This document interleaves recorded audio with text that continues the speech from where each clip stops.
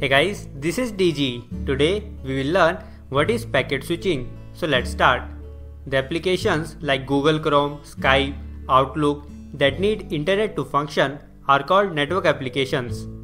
In a network application, the end systems or hosts need to send data to each other over the internet. The data can be an image, audio, video, or a text file. Instead of sending the whole file at once, it is divided into small data units at the source and are called packets. These packets then move over a network of packet switches to reach the destination host. Packet switches can be routers or link layer switches. This method of data transmission over a network of packet switches in the form of small data units or packets is called packet switching. Consider two hosts connected to each other via a network router. Host A wants to send an image to host B. So, host A divides the image file into 3 packets, each having L bits, and starts sending a packet at a rate of R bits per second. Therefore, the total time required to transmit L bits or one packet is L by R seconds. So, at the time less than L by R seconds, the router has received only a portion of the first packet P1. By this time, the router cannot forward the received bits of packet P1 to the host B. It first needs to store all bits of the packet before it can begin the packet transmission. It is called store and forward transmission. Let us assume that host A sends a bit to the router at time t equals 0 second. It reaches the router after 3 milliseconds. So, the delay in receiving the bits at the router is 3 milliseconds. It is called propagation delay. If the propagation delay is 0, then the first bit is available to the router at the same time host A transmits it. In the current case, the host A completes sending the first packet at time L by R seconds.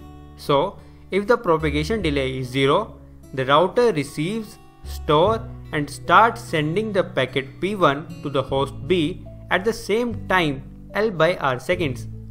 Now, the router is also transmitting at a rate of R bits per second. Since there are L bits in one packet, so host B receives the packet P1 after additional L by R seconds. Hence, the total end-to-end delay in receiving the first packet is 2 L by R seconds. In general, it is n L by R seconds, where n is the number of links. In our case, host A has 3 packets. At time L by R seconds, the router has received the packet P1 and has started sending it to the host B. At the same time, host A has started sending the packet P2 to the router. So, at time 2 L by R seconds, host B receives the first packet P1 and the router receives the second packet P2. At 3 L by R seconds, host B receives the second packet and the router receives the third packet. At last, at 4 L by R seconds, the host B receives the third packet. In general, if there are P packets and N links, the total end-to-end delay is N plus P minus 1 into L by R seconds. Along with this store and forward delay, queuing delay and packet loss may occur. Suppose the host A is sending a file to host B via a packet switch.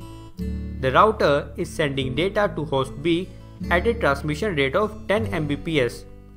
Till the host A's transmission rate is less than or equal to 10 Mbps, no queuing will occur. In case host A's transmission rate exceeds 10 Mbps for a moment, the incoming packets have to wait in the buffer present in the router and forms a queue. The time till when the incoming packet waits in the queue before transmission is called queuing delay. Queuing delay can also occur in cases where host A is sending packets to the router, but the router is busy in sending packets received from host C. The packets received from host A will queue in the buffer till the previous transmission is over. Since the buffer has a finite space, cases may occur where the incoming packet may find the buffer completely filled. In such cases, either the incoming packet or the one present in the buffer is dropped off. It is called packet loss. Till now, we have learned that in packet switching, packet switches receive packets at one communication link and forwards it to another communication link. During this process, it may suffer store and forward delay, queuing delay, or packet loss.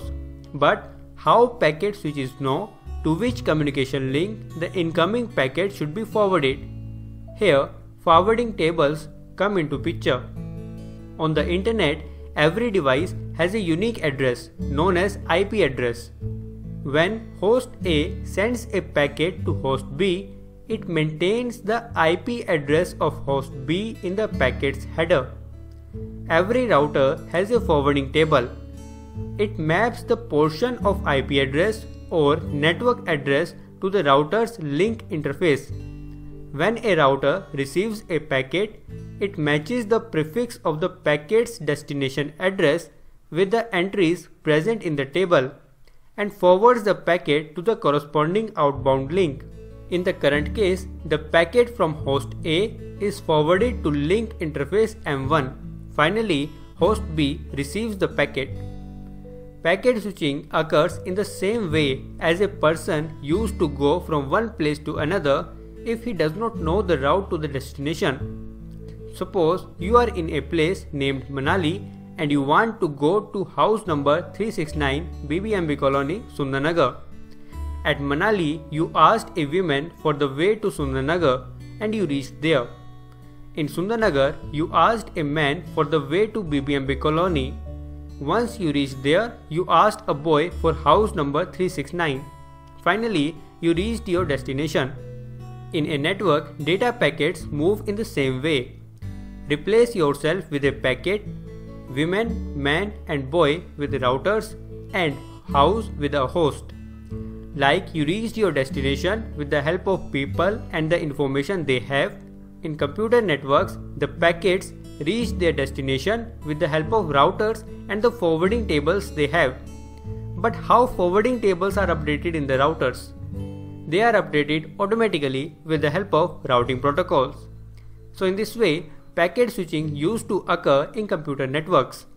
If you have learned something from this video, then please like this video.